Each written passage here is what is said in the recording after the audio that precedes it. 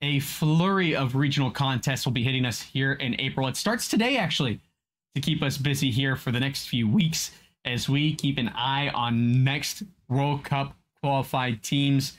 A lot of regional contests going on, a lot of wrap up to bring us closure in some other regions like UEFA that have already found most of their slots to be taken. But it starts in Africa with the Cup of Nations. And if you guys are watching this video from the time that this went live, the Cup of Nations will go live themselves in an hour to start off the contest in Rabat, Morocco, the capital of Morocco. So this is going to be really exciting for us because we're going to see 8 African teams travel to Morocco, split up into 2 groups of 4 to see who will qualify to move on to a semifinal. And then only the medal winners from that semifinal, from the final and the third place match, will go on to participate in the FIFA Futsal World Cup in Uzbekistan here in the fall. So not a lot of room for error for these teams, especially when you consider that a lot of these teams came in as underdogs. A really exciting prelim round for these teams as we saw some upsets and some fresh faces make it to the main stage here. So it's really exciting.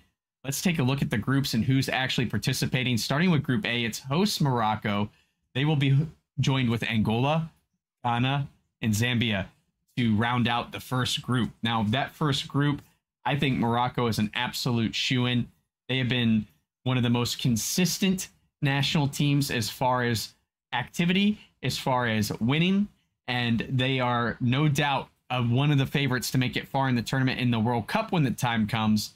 But you can bet your bottom dollar that they will be focused on this tournament. But will any of the other underdogs in the African countries be looking to dethrone them and maybe catch them off guard?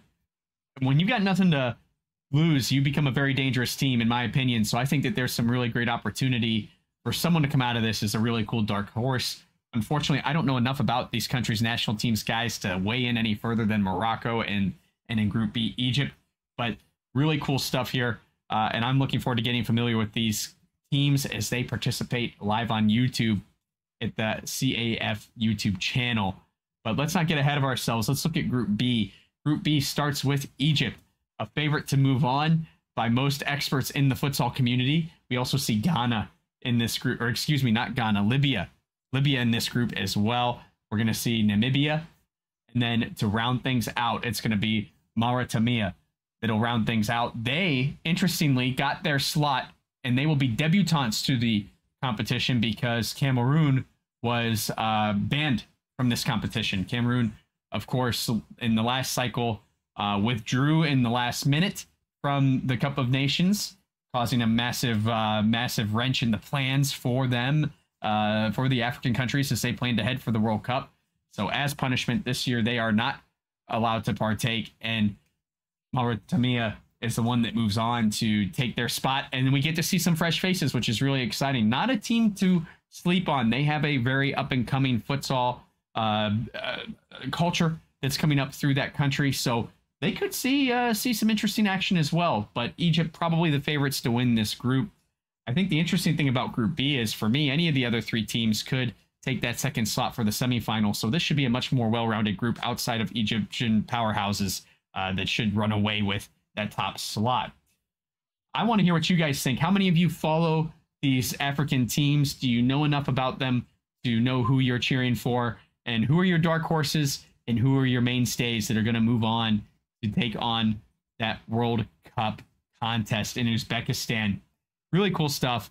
Love seeing some exposure of some countries I'm not familiar with. And I think futsal is so special for that reason. We get to hear from countries we don't hear from on the soccer stage because it is such a more accessible sport to players.